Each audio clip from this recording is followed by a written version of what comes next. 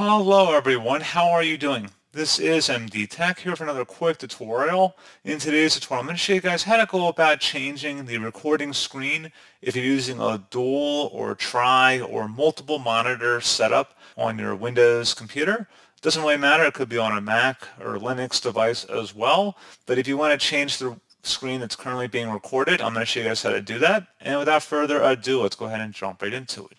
So you just have to open up OBS Studio, and then in the display option or setting on the main page here, click on this drop down.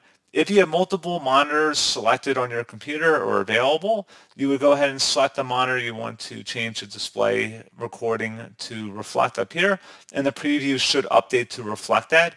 I only have one monitor connected to the computer, and it does show you the display resolution to help make it a little bit easier to figure out which monitor is which. But like I said, pretty straightforward process on that. And as always, thank you for watching. I do hope I was able to help you out, and I do look forward to catching you all in the next tutorial. Goodbye.